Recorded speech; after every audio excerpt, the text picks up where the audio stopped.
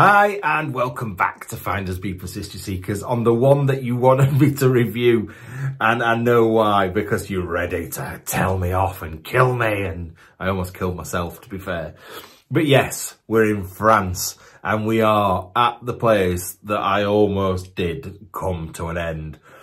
It was bad, it was really bad, and I know what you're all going to say about it, but we'll come to that in a little bit. Look at this, it looks like a hand grenade. It's an oil, does it go that way up? Like that looks like the top, but then, oh, would that screw into something? Yeah, it's like a hand grenade. Like that, look. That's really good. So one of the things that I found was a light cover. It looked like a light cover, but in my head it looked very much like a hand grenade. Now, obviously, I am not stupid enough to think that hand grenades are made of glass.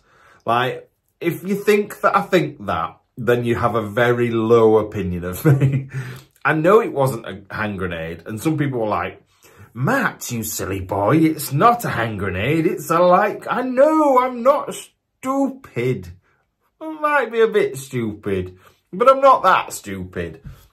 And it got the fittings on the top as well for like a lamp, like the top of a lamp, and you screw it in position. But so many people were like, it's not a hand grenade. I know this, I know. But it looked like one. I don't care what you say, it looked like one.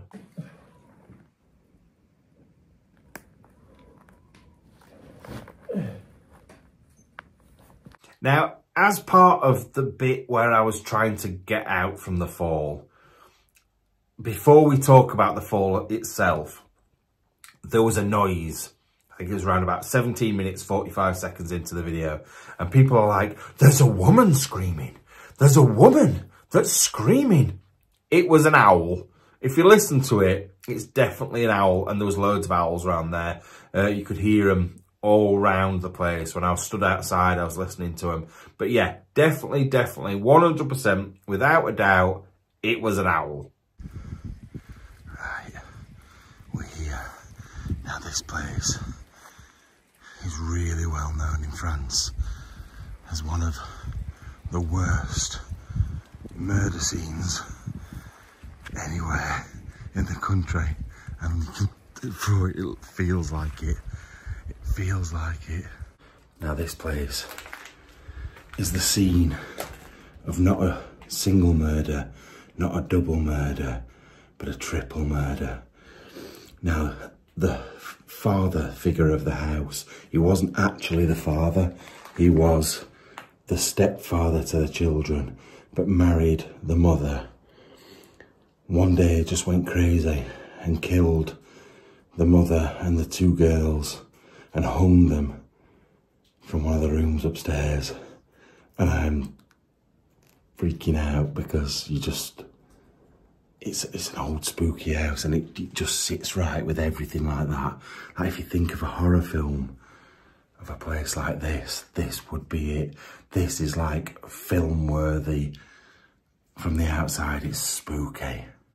Now, the story to this place is quite intriguing anyway, with the multiple murders. It's quite gruesome. And loads of people were like, oh, this is definitely a dairy farm, or this is definitely this. It may have had different uses. It literally shows it on the map as La Boucherie, which is the butchers. And it had got a long history of being a butcher's. The guy that did the killing was a butcher, and I think it went right back to like the 16 or 1700s. There'd been a butchery, or La Boucherie. Is it La Boucherie? Yeah, a butcher's anyway, on that same spot. So it may have been other things at other times, but 100% that's what it was originally. Now, I know a lot of people's minds have been taken off the actual story of the place because of what happened to me. But from what I remember, and it is a while ago since I did the research and I got told everything about it and what it says in the records, the guy had found his wife had been having a bit with the local priest, and he had ultimately killed his kids, his wife and then himself. I think he killed himself. I seem to remember him killing himself, but he hung them in separate rooms. That's one of the things that stood out to me. And that's why I was in a position where I fell through, because I was looking for the place where they could have been hung from. Now, I think certain bits have been changed in there because some of the wood didn't look as old. It may have been taken down for that reason. Like if something bad had happened, they might have replaced it. I'm not 100% sure. A lot of times people just knock buildings down because something terrible's happened in there. I think like with Fred and Rose West, is it Cromwell Street? I want to say 25. If I've got that right, that's a brilliant memory. 25 Cromwell Street. I think they flattened that place for that reason. Like because such bad things had happened there, they just knocked it down. And I'm so glad they didn't with this place because it's a wonderful building. Like the gates to get in there were fantastic. Like they're big pointy spiky, and I'll tell you now, they were a bastard. They were like blades. They were like actual blades on sticks. They weren't just like ornamental pointy things. They were so sharp because even on the way in, when I climbed over the fence and I had to stand when that car stopped, and I stood still for a minute and like stood in a certain position. As I climbed over, I was hurting myself on them. It was like I was going to literally cut my hands. So then when I had to get back out of the place, oh my Lord, I screamed going over that fence. And I'll talk more about that as well in a minute. Or maybe downstairs, because I actually don't know if it was upstairs or downstairs. Like I said, not many details, but it seems like the big beams would be these ones. I know there's a big beam there, but I don't know. Oh my God. I stood on that then and something fell down below us. Don't know what to do for the best. I might be able to get in further down. I wanted to try and look down there, but I might be better going down from the bottom. I don't know. We'll see. But anyway, let's keep going. So, the fall. And the fall is something that everybody has talked about, and literally most comments are about. I've been struggling to find other bits to talk about and put your comments in, because every comment is about me falling. So I want to sort of explain it a little bit, because for a start, I don't understand how I ended up in the position I was. I don't understand a lot about it. So we'll start off with where I was. So I was on the right hand side of the building, right up against the wall, going and looking up. And if you remember, I said something down the lines of, oh God, the floor's moving a little bit. I better move back. Let's move out of here. So I turned around to go back out. Now, as I turn back out, the wall is on my left hand side. There's a big long wooden beam on the floor. And then there's the bit that I fell through. I don't understand, because something happened. Something weird happened in the first place. So when I'm just talking away, I sort of fell, but I fell. And I moved. So I've got nothing to show you. Wait a minute. Let me try and show you on here. On this HM Revenue and Customs HM Revenue and Customs Corporation tax. I'm going to shut up. Right, let me try and show you on here. Let's do a little diagram and try and show you. So we've got the door. That's the door to get out there. So we'll make it like a little... This is the wall. Then just in front of that, there was a wooden beam on the floor there. And so let's show you there. We've got the wooden beam, we've got the door, and we've got the wall. Somehow, I walked down here. It started going a bit weird, so I turned around and walked back. Now, when I got to about maybe here, something happened where I stumbled or I fell or something. I don't remember how I did it. I don't feel like I tripped. I just felt like suddenly I was falling, and I don't really understand that. But then I got all of my body. The next shot, I have got both of my feet at the other side of that bloody hell, both my feet at the other side of that wood. I don't know how I did that without jumping. Like, if I was stumbling, I could understand putting one foot at the other side of it, but both of my feet were suddenly on the other side of there. Keep going.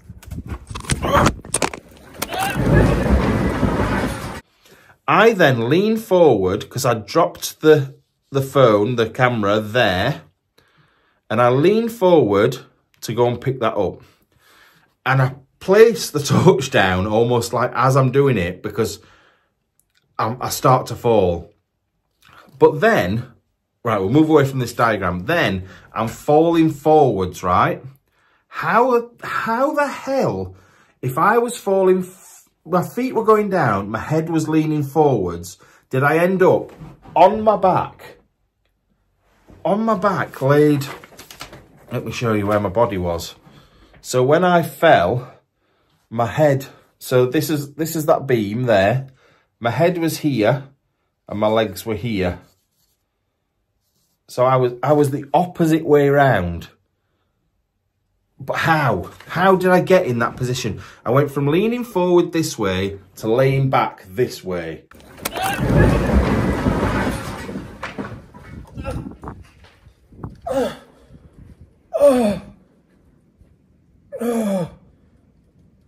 Oh,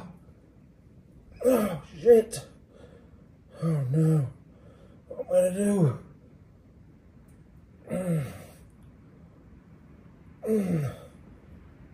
Fuck.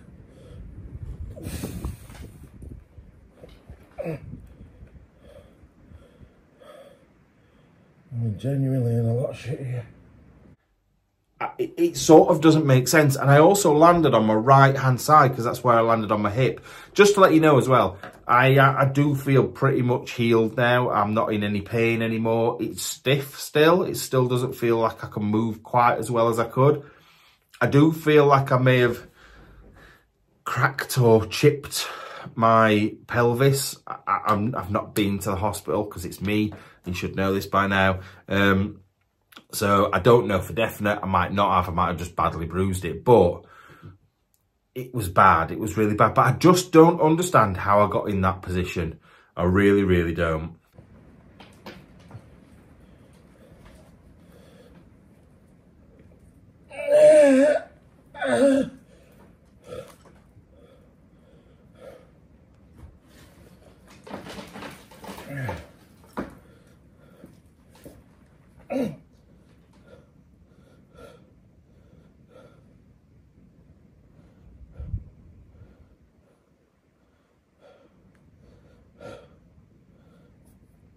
Oh, God. Fuck. Fuck.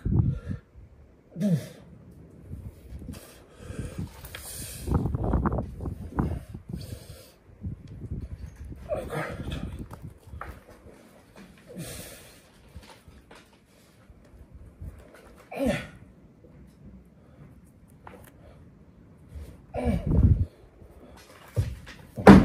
No, no, no, no. Don't you dare fall. Don't you dare fall. No, no, no, no, no.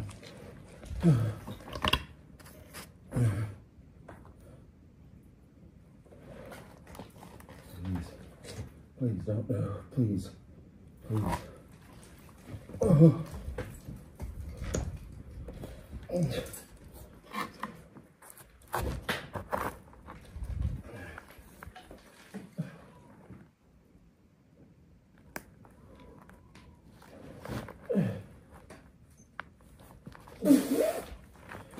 It's like that piece of wood.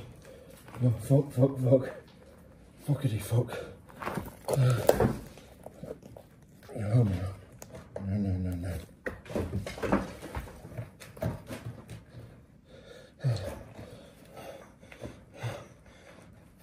I'm up, I'm up, I'm up. But I've got to get across. Fuck. Fuck, my shorts coming down. I'm not bothered about not dying. Oh God, how do I get back across here? I think I broke my fingers. Please don't die, please don't die, please don't die.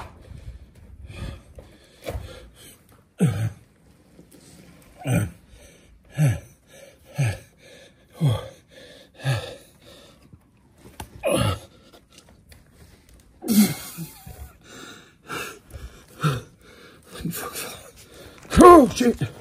Oh, fuck.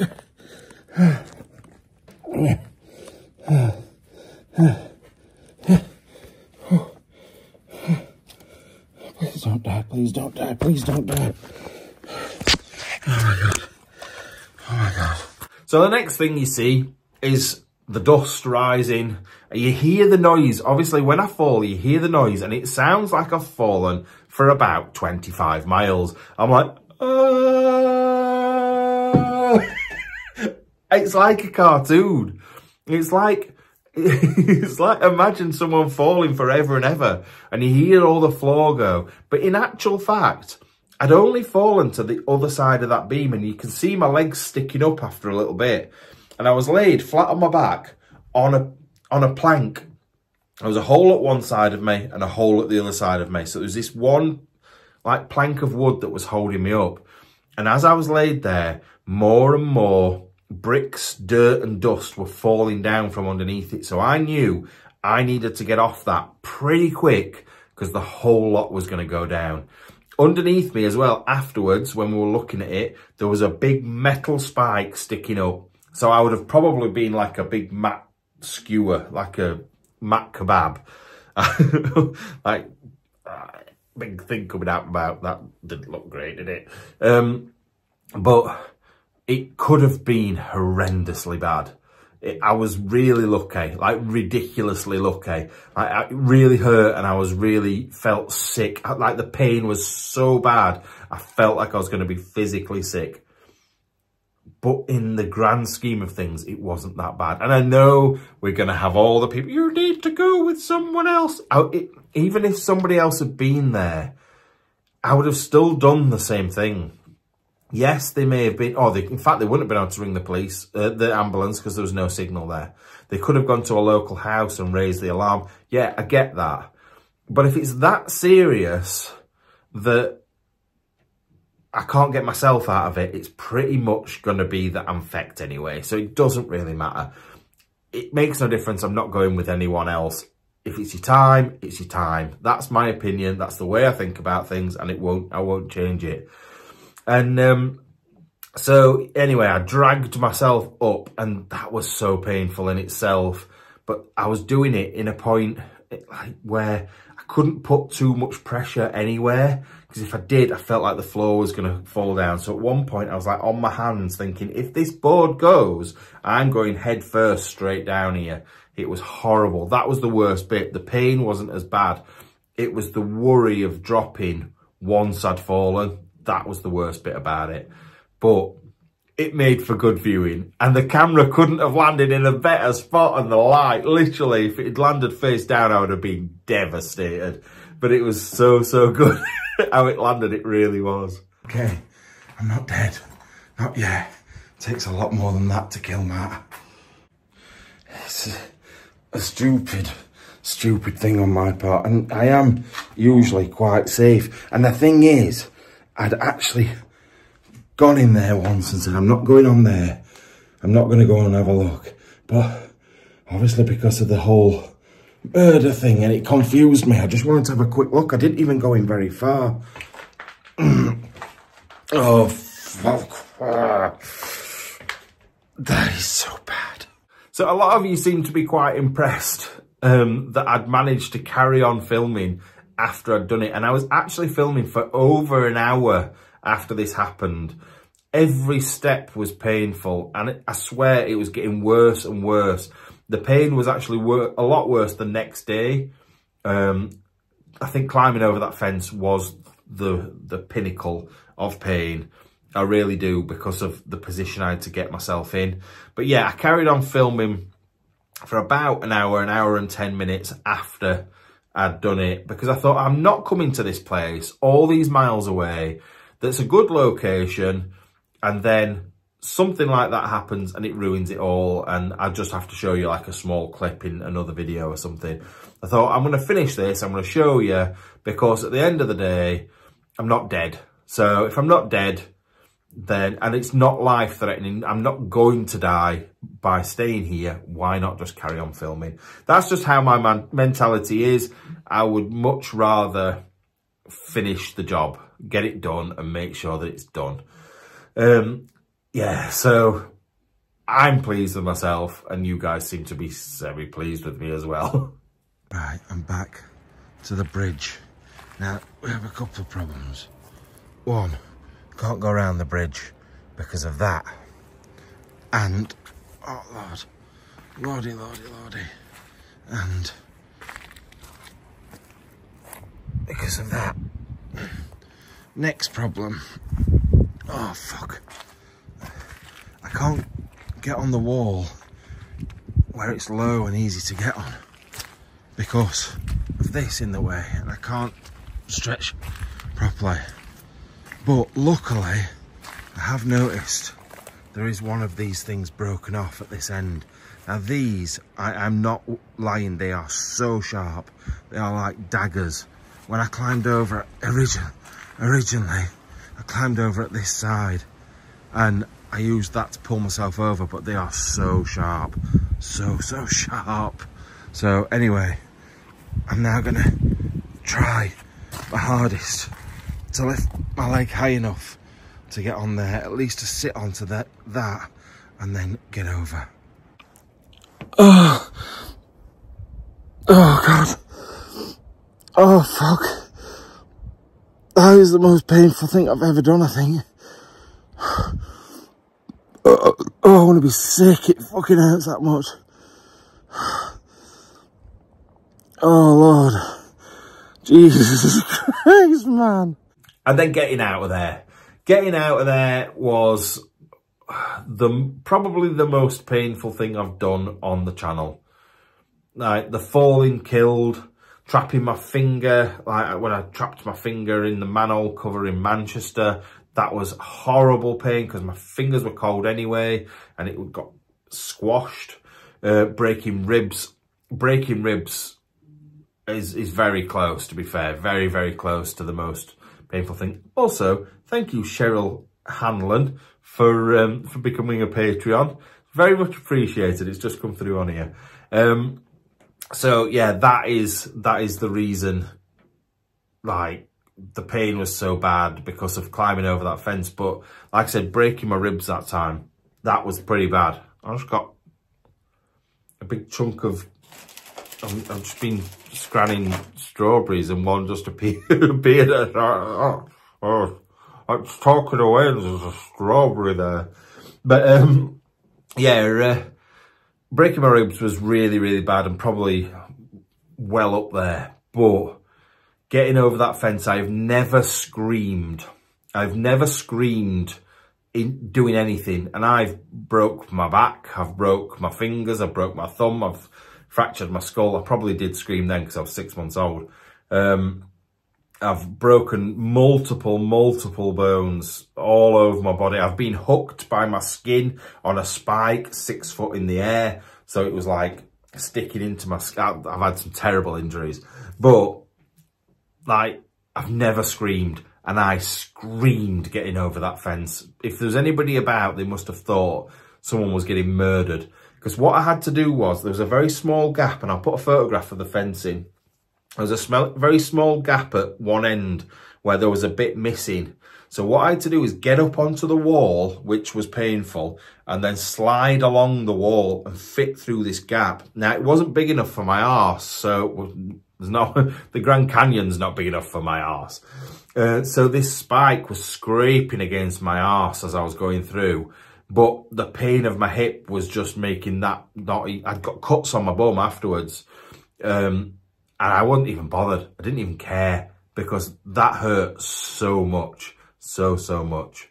Anyway, we're going to leave it there. I know, like I said, in the comments, people... Like, some people were like, oh, I'm going to have to unsubscribe because I can't watch you putting yourself in danger. Some people are like, I had to stop watching. Like, it doesn't make a difference. If you stop watching... I'm not going to suddenly be okay again. You may as well just watch it now you've started. Bloody hell. But I understand why people worry. I get it. I do get it. And I know you care. And it does bother me. Like, I have been trying to be more careful now Andy's not about. I promise you I have been more safe. Like, the things that I used to do when Andy was about, you wouldn't even believe. And half of it never got put on camera as well. So yeah, I am being good, but things happen. I felt like I was in a relatively safe place and that happened. So if I'm in a safe place and that happens, anything can happen when I'm being dodgy. So I will look after myself, but don't tell me off too much. Maybe a little bit, just to keep my mind there, but not loads. Anyway, love you all. See you later. Goodbye.